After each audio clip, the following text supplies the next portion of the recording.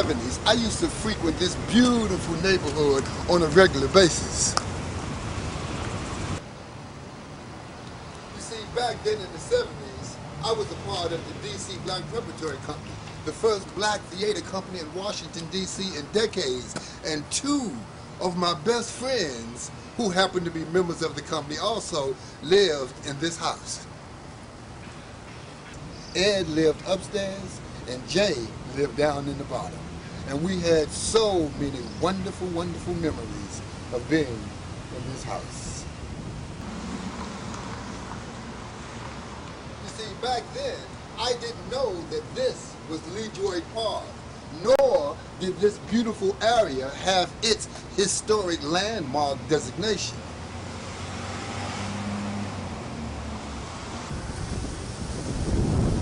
But 6 years ago, I was fortunate enough to move into this wonderful neighborhood. And after a few weeks of passing this sign on a regular basis, one day I stopped, I read it, it stimulated my curiosity, and then I did some research. And this is what I discovered.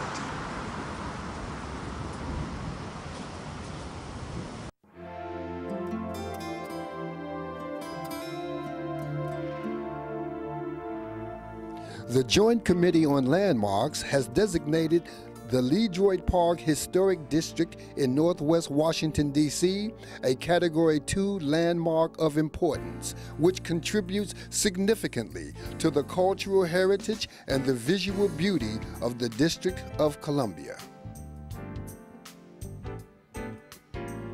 Created as a subdivision in 1873, LeDroit Park represents an important aspect in the development of Washington for several reasons. It is an early example of a planned, architecturally unified subdivision designed by one architect, James H. McGill, and was designed to become an exclusive, affluent subdivision. The houses were designed in the style of Italian villas, Gothic cottages, and many styles in between. LeDroit Park was developed by Amzie Barber, one of the founders of Howard University. LeDroit Park presently contains 50 of the original 64 McGill houses. The remaining brick, frame, and row houses were constructed in the 1880s and 1890s.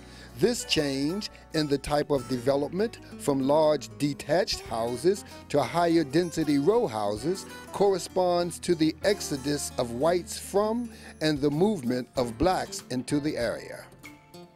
LeDroit Park has much of the same style, architecture, and character it had at the turn of the century. There is one block left in LeDroit Park, which includes all original McGill houses and no intrusions. This is the 400 block of U Street.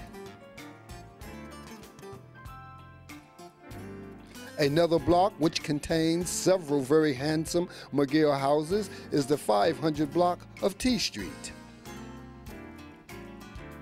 LeDroit Park was developed as an exclusively white residential area, and this policy was enforced to the extent that a fence or wall enclosed the area and guards were stationed at the gates to restrict access.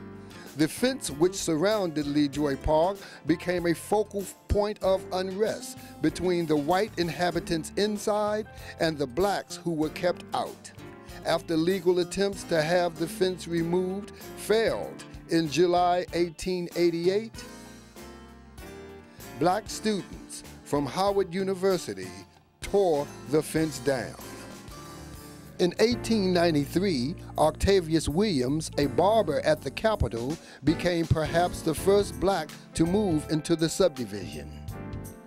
LeDroit Park area was, however, integrated only a short time, and by the beginning of the First World War, the white families had moved out and the area was almost totally black, making LeDroit Park the home of many professional, influential black Americans. Among the prominent blacks who moved in and have lived in LeDroit Park were Judge Robert Terrell, and his wife, Mary Church Terrell.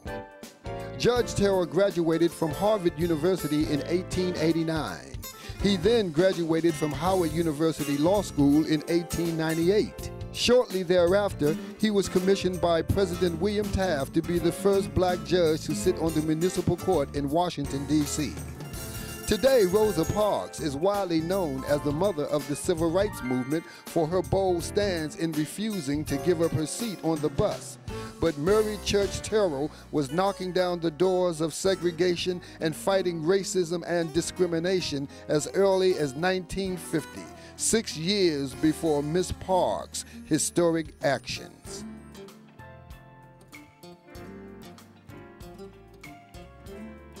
This house, located on T Street, was the home of Robert H. and Mary Church Terrell. Miss Terrell, who at the incredible age of 86 led the successful fight to integrate all eating places in Washington, D.C. Local integration laws dating back to 1872-73 had disappeared in the 1890s when the district code was written. The laws had required all eating places and the proprietors to serve any respectable, well-educated person, regardless of color or race, or face a $100 fine and forfeiture of their license. Terrell launched a campaign to reinstate these anti-discrimination laws. On February 8, 1950, she and several of her colleagues entered segregated Thompson's restaurant. When they were refused service, they promptly filed a lawsuit. In the 3 years pending a decision in District of Columbia versus John R. Thompson Company, Terrell targeted other restaurants, this time using tactics such as boycotting, picketing, and sit-ins. Finally, in 1953, the court ruled that segregation in eating places was unconstitutional.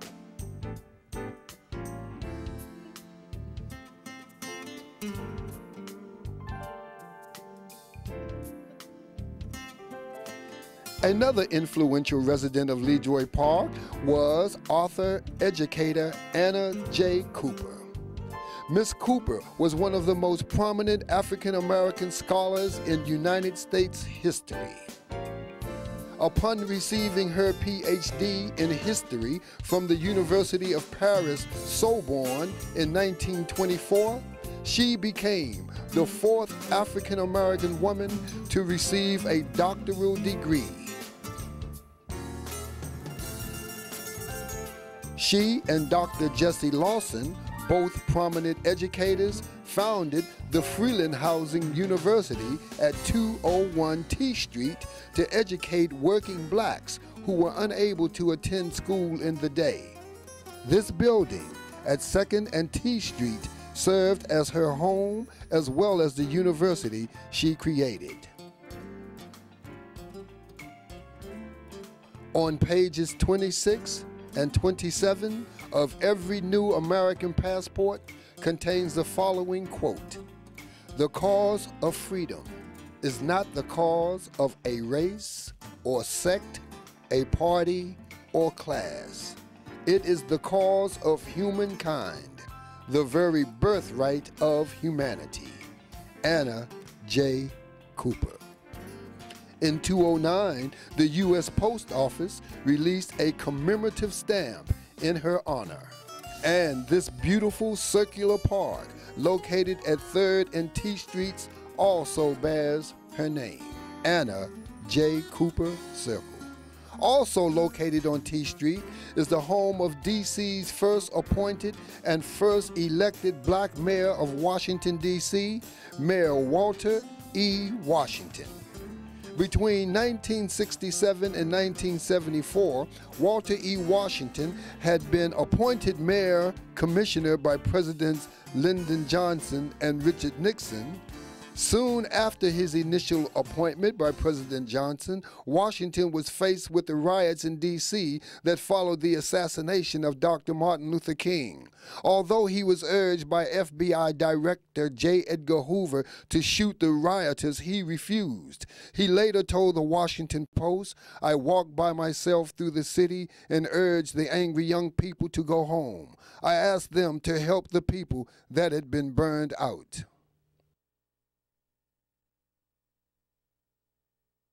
You think, sir, that large-scale violence is possible across this country and perhaps even probable? Well, I don't want to predict. I just think that we've all got to plan, prepare, not overreact, remain as calm and cool as we can, and see if we can't make reason out of this, because nonviolence was what Dr. King stood for. Washington left office in January 1979 after being defeated by Marion Barry. Despite the loss to Barry and the criticism he received, the city had posted a $40 million budget surplus by his last day in office. Do it with courage and determination. I am somebody. The Reverend Jesse Jackson, one of our early civil rights leaders when he joined Martin Luther King in 1965, founded in Chicago Operation Push. In his presidential campaigns, he also created the Rainbow Coalition. The Reverend Jesse Jackson also made his home here in LeDroit Park. In the course of time, other prominent blacks made LeDroit Park their home, including Paul Laurence Dunbar, first African-American poet laureate; Duke Ellington, legendary jazz great; Benjamin O. Davis Sr., first African-American general, father of Benjamin O. Davis Jr., commander of the World War II Tuskegee Airmen; Dr. Ralph Bunche, first American to receive the Nobel Peace Prize for his mediation in Palestine; Edward Brooke, first African-American to win a Senate seat by popular vote; and C. Fleetwood, Civil War hero. LeDroit Park has become a very popular place for redevelopment.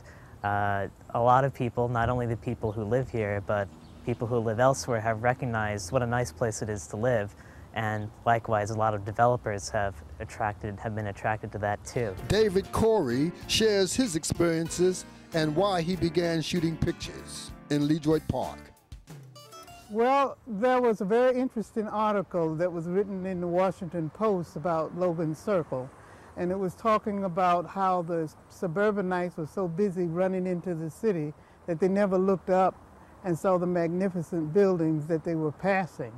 So I applied that to LeDroit Park and started taking the pictures of the building here, which I think are magnificent structures. The challenges facing the community now are different than they've been in the past. We've had a change in demographics. So the challenge now is to assimilate all these different people into one. I think it won't be too difficult of a challenge, but it will be a challenge. I think the history should be told, because each generation should be made aware of who we are, lest we forget who we are.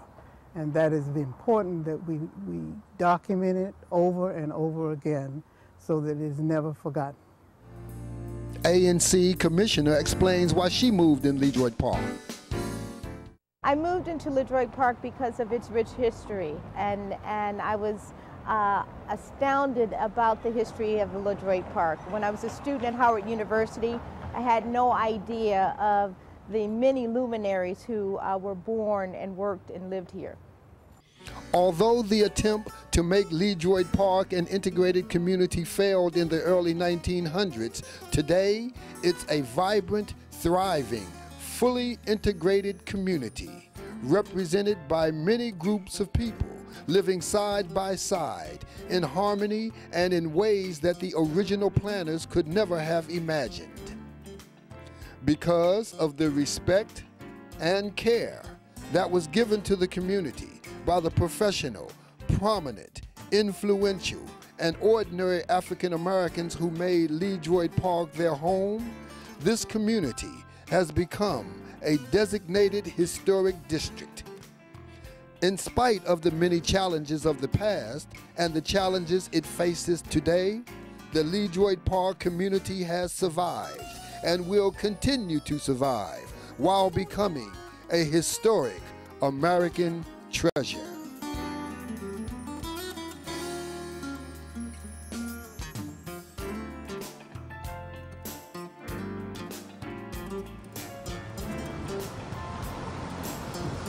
So looking at this home on a regular basis was the inspiration for the story. Join us in the restoration of this historic landmark by going to the Terrell Restoration Project at preservingledroitpark.com.